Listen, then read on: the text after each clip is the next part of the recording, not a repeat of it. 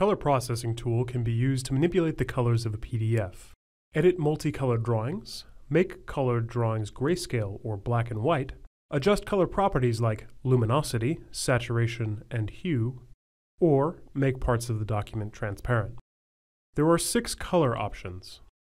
Modify Colors replaces selected colors found in the PDF with other colors, and only affects vector elements in the PDF file, not raster images. Colorize converts all colors in the PDF to a single color scale, while keeping lighter and darker parts of the file distinct.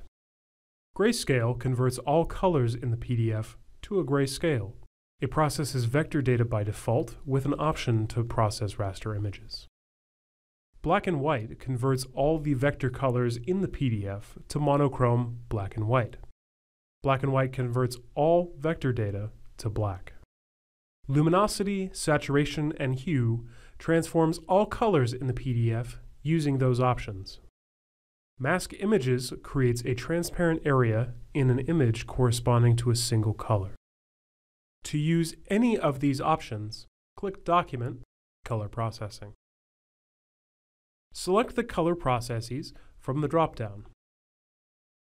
The options for the selection appear in the Process pane, while the Preview pane shows the current color information of the document and how the document will appear after the changes are made.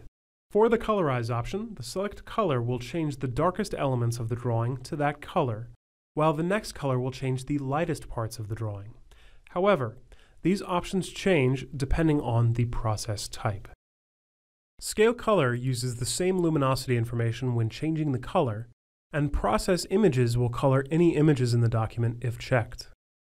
For luminosity, saturation, and hue, adjust the settings to your liking. Once satisfied, click OK. Be aware that performing these actions on a page containing flattened markups will prevent them from being unflattened in the future.